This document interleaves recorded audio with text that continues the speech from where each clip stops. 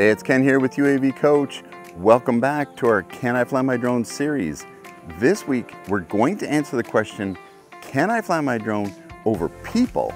So let's get started.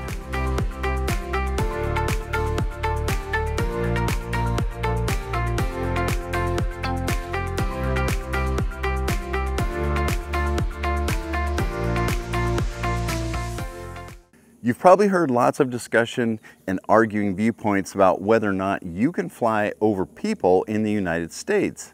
So let's get into the details and facts about what you can and can't do when it comes to flying over people. First, let's start with part 107.39 titled Operation Over Human Beings. 107.39 states that no person may operate a small unmanned aircraft over a human being unless A, that human being is directly participating in the operation of the small unmanned aircraft. B, that human being is located under a covered structure or inside a stationary vehicle that can provide reasonable protection from a falling small unmanned aircraft. Or C, the operation meets the requirements of at least one of the operational categories specified in subpart D of this part. As mentioned in a previous video, the preamble to Part 107 specifically defines direct participant as specific personnel that the remote pilot in command has deemed to be involved with the flight operation. These include the pilot in command, the person operating the controls, and the visual observer. This can also include any person who's necessary for the safety of the operation. For example, someone who's keeping a perimeter clear. So if a person's not part of the operation, you cannot fly your drone over them, unless that person is under a covered structure or in a vehicle that's not moving, and the structure or vehicle can provide reasonable protection from a falling drone. However, if your operation meets the requirements of Category 1, 2, 3, or 4 under Subpart D, you might be able to legally fly over people. The issue here is that Category 2, 3, and 4 operations require that you have a drone that is on the FAA's Declaration of Compliance list for the appropriate category. And the AgEagle EBX is the only drone that has been accepted as a Category 3 drone.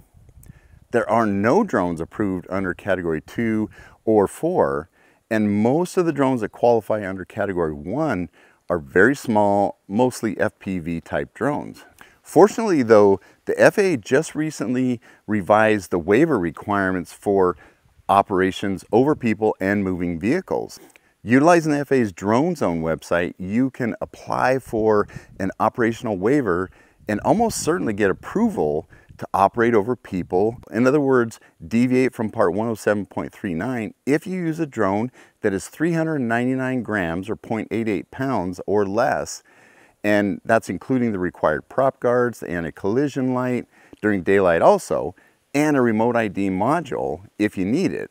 If your drone weighs more than 399 grams, but not more than 1,588 grams or 3.5 pounds, you can still get a waiver, but you also have to have an ASTM certified parachute recovery system. So can you fly your drone over people? Yes, if.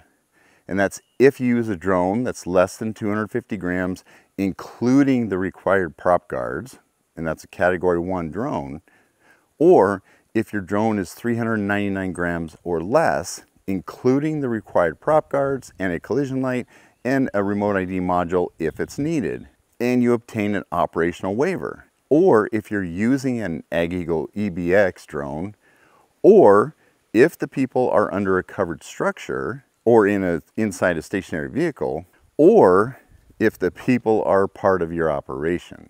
Now your pro tip is, unless you have a drone that's less than 250 grams, including prop guards, it's probably worthwhile to pursue an operational waiver through the FAA's Drone Zone website if you're planning to fly over people.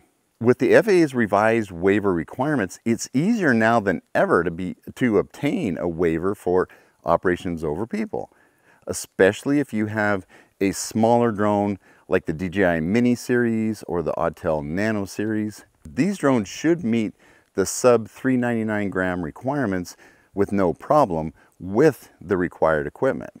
Let us know in the comments if you have a "Can I fly my drone?" question so that we can cover it in a future video. Also, hit the thumbs up button if you like the video, and hit the subscribe and notification buttons to be notified of upcoming content.